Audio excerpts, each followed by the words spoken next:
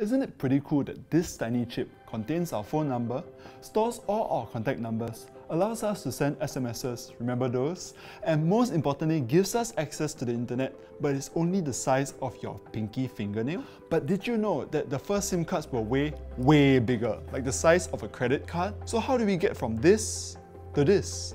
Let's find out in today's episode on the history of SIM cards. SIM cards weren't always used in our mobile phones though. The world's first commercial mobile phone, the Motorola Dynatec 8000X, which was released in 1983, did not require a SIM card.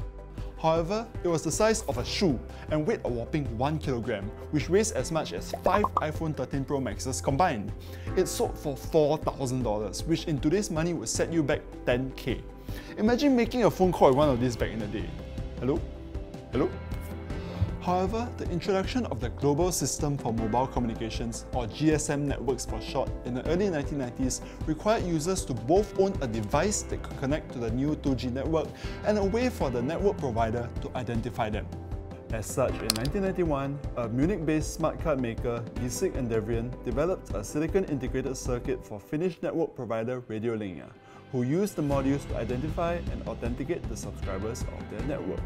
These modules were made the size of a credit card and hence were aptly named Subscriber Identification Module Cards, otherwise known as SIM cards. From there, the SIM card began to shrink, with the mini SIM introduced in 1996. This is the SIM card that I was used to seeing growing up, where you would remove the battery from the back of your phone to place the SIM card in a nook behind it. From there, SIM cards became even smaller, with the micro SIM being introduced in 2010 and the iPhone 4 as the first phone that supported it. It then shrank for a third time in 2012 with the nano SIM, which remains the pinky-sized chip that we have in our smartphones today. With the demand for data connectivity in our daily lives higher than ever before, manufacturers have started to directly embed SIM cards into our electronics, allowing for data connectivity plans to be directly downloaded onto them. These eSIMs play a vital role in rolling out the new 5G network in Singapore, such as the development of smart nation applications that would help improve our lives in the future.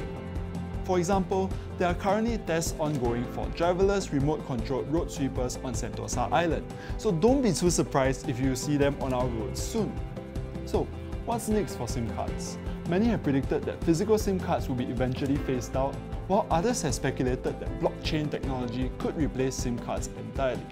But for now, let's just appreciate how important this tiny chip is to our daily lives and the vital role it will play moving forward.